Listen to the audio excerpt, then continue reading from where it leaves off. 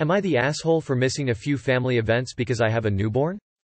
So my in-laws have let out months of built-up tension out on my husband, 34M, and I, 28F. They claim we have not been present enough in the family, which confuses me because they have been involved in everything I've had for the baby since pregnancy, even having all 7 of them at my house 24 hours after I delivered the baby so that they would feel included. My brother-in-law wedding that took place in another state on an island only accessible through jumper plane a month after I gave birth, also on my birthday and also the weekend of my Mother's Day. They were upset that my husband did not go. I told my husband to go, but he decided to stay with me and my newborn. Mother's Day. They were upset I did not attend lunch with them to celebrate my husband's mom. I, again, told my husband to go, which he did, and I went with my family and introduced the baby to my grandparents. We spent my first MD apart from each other, but they are still upset that I did not go. My grandfather was recently diagnosed with tongue-mouth cancer, and this was the Sunday before he started chemo per radian on the following day, so I wanted him to be with the baby too. I'd like to add I saw her that following weekend to take her gift. Probably the most controversial that may make us the awe? A bridal shower for the SIL. This was happening at 10 a.m. when I had a 3-week-old who slept in 10-minute increments all night. The bride told me not to worry about attending, she just wanted me to know I was invited. We also had plans late that evening, 9 p.m., to attend a dinner for my husband's best friend. My husband hadn't seen his friends in 11 months, so even though I really did not want to go because I was tired and self-conscious about my body, we went. We left the baby with my in-laws that same night. Well, during the argument my mill says, "You didn't go to the bridal shower even though you're new to the family and have to prove yourself a little bit, but you had no problem leaving the baby and going to the bar." This is where we ended the conversation, got in our car, and left. And we have no plans to let them watch the baby again since it'll be thrown in our faces later. Father's Day. We had plans to visit my grandfather because my husband hadn't seen him at all since he started treatment. We asked my in-laws what their plans were, but since they were traveling that day, nothing definitive was made until the morning of. We left my grandparents a little late and it's a long drive back home. We called them while they were out to lunch to see if we can still stop by, but they were already seated and ordering, so we said we'd bring dessert over afterward. Since they had just traveled, they said they wanted to rest but they'd call when they were up. They never called. They said their feelings were so hurt that we didn't attend lunch.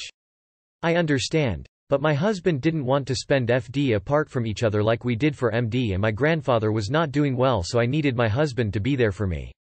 How dare you putting your newborn first? You almost sound like a great mother winking face. Not the asshole. You and your husband are both grown-ass adults with your own family and needs to consider. I honestly don't understand how your in-laws get off thinking they have agency, veto rights and priority over how, when, where and with whom you spend your time. Live your best life. Not the asshole. They would make this introvert have a panic attack. This would make me spend less time with them. You're a mother. Why would you go spend Mother's Day with the in-laws? That's just selfish on them. Also, they need to understand you have family too. I'd pull back from the crazies and take care of yourself and your family. NTA. I'd like to add there were several events in between these that I listed that we did attend.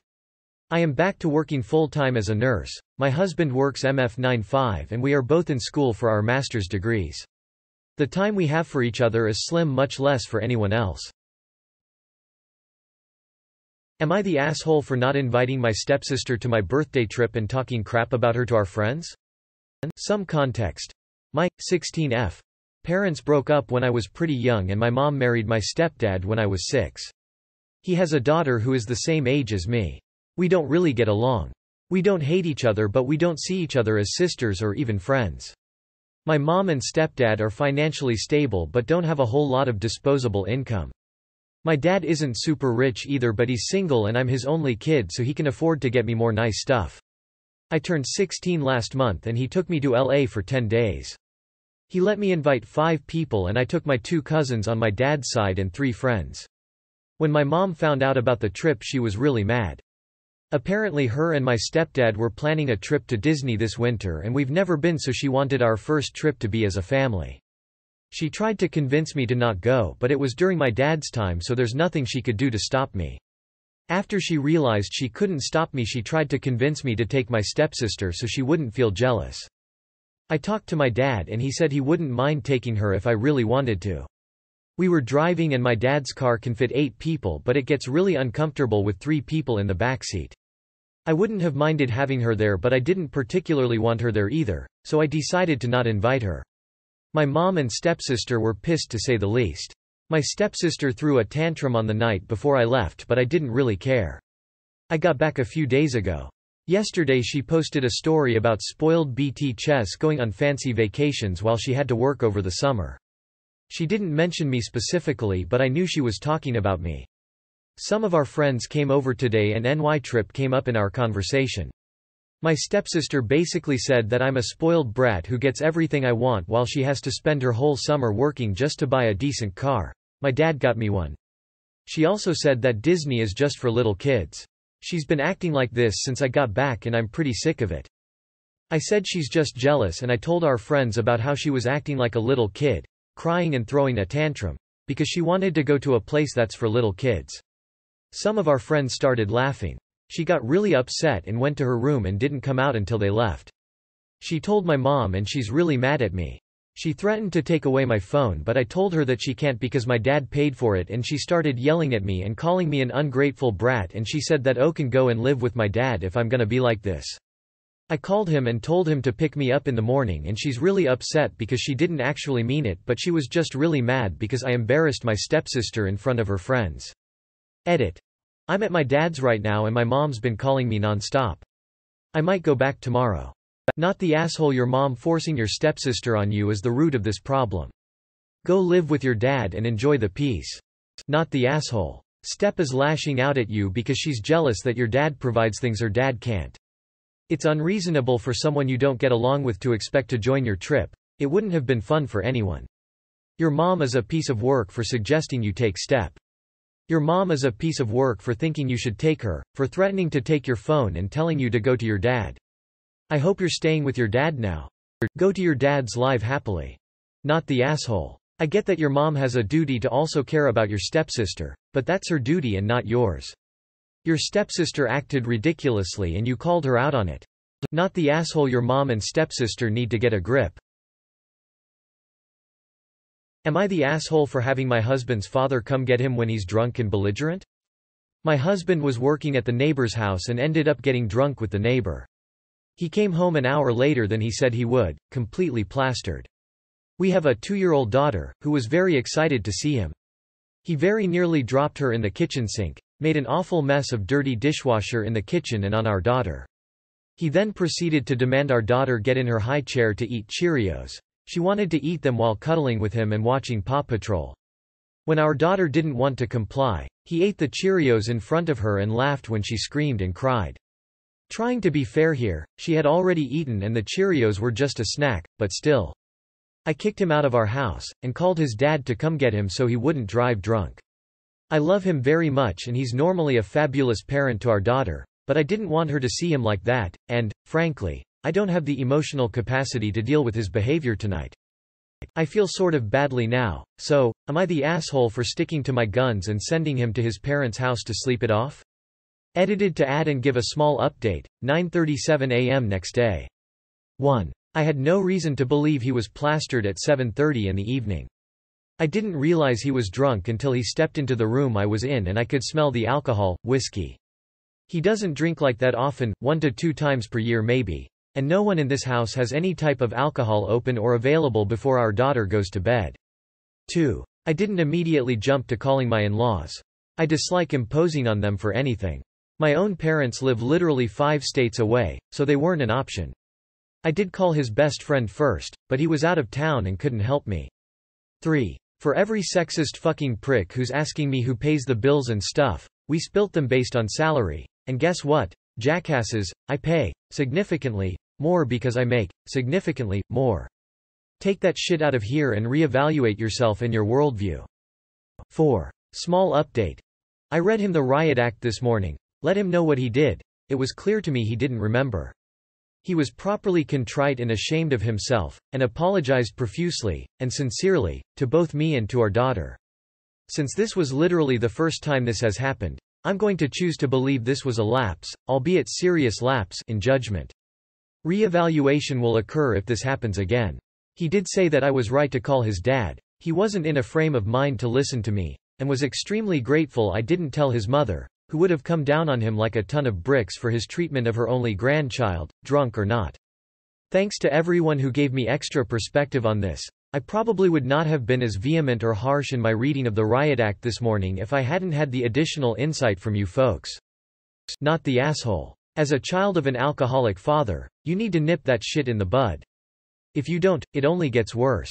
Believe me. Not the asshole. Is this the first time he did this? If so, he will be embarrassed enough not to do this again. I'm sure his father will give him hell. Not the asshole. If he can't behave like a responsible adult around your child, then that was the best move. Does he get drunk and behave like that often? If so, I'd reconsider letting him come back. If not and it was a seldom, one-off event, then I'd tell him how he behaved while drunk so he knows that getting that drunk isn't a good plan in future. Not the asshole. He sounds like he was being a danger to himself and others. Info. Does he have a habit of doing this or is this a one-off? Would I be the asshole if I hire a nanny? My 33M better half, 30F, and I had a disagreement over the need of a nanny. She is adamantly against it. I am begging for it. For some context, we have 3 completely amazing children. A 1-5-yo, 2-yo, and a 6-month-old. My better half is a stay-at-home mom and I work full-time in addition to recently establishing a business. I love being a dad and I love my children. I try to actively be involved in time spent together, cherished memories, and the daily dues that come with being a parent. I love teaching them, hanging out with them, and literally just watching them. I love my work. I have been in my industry over 10 years and I have climbed the corporate ladder further than I ever would have imagined. It's something I truly enjoy, but that does not eliminate the stress that comes with it. I love my wife. How lucky am I that I found the most amazing and wonderful woman on the planet. Group all of life, love, pursuit of happiness, and the pursuit of the dollar into the equivalency of keeping just one nostril above water. There just aren't enough hours in the day. I really need some time to myself to decompress though. Even with all the love, I need time to just exist and do nothing at all. It doesn't sit right with me to take alone time when I know that my wife needs it just as bad if not more. She is at home with the kids all day, the little ones still completely depend on her and she never gets time to herself. I proposed getting a nanny for about 3 days a week and she was all against it. She said it would take away a sense of pride and it's completely unnecessary. She felt if I needed alone time to just tell her and she's more than happy to accommodate that. She also said she doesn't need alone time and knows I'd be there for her when she does. I stated even though she feels it's unnecessary, I would never truly get the undisturbed time I seek. There's no way I can do anything on my own if I know she's alone with the kids and I am just fucking off. That burden on my mind would promote the opposite of what I seek. I have obligations at the house and with the kids and rather than just pile them on her, I would rather have hired help to fill in. I mentioned we can use different terminology or even just hire a maid. She's still completely against it and unwillingly to entertain it. We always seem to find a resolution to our differences, but it's the fact of the catch-22 here. Me hiring a nanny forces her against her will. Her forbidding the help forces me out of what I feel is a need. I think I just want to initiate the process and just start interviews to see who is available or what services are out there. Whether it's a nanny or maid. She's against further consideration, but I think that's a bit unreasonable. Pretty sure she's going to be super pissed. Would I be the asshole? I'll take it both ways. I just want to hear some outside perspectives on a complex situation. Thanks fam. Former nanny here, not the asshole. Nannies take on different workloads with different families, and while some super busy and career-oriented families have nannies do the bulk of the parenting, other families have nannies come on part-time to assimilate into the household and childcare load. The latter was my situation. Dad worked out of the house and mom worked from home, and I was there to keep the children fed and maintained during the day. I was essentially an extension of the existing parenting plan, and my presence in no way took away from the parents' position in their children's lives.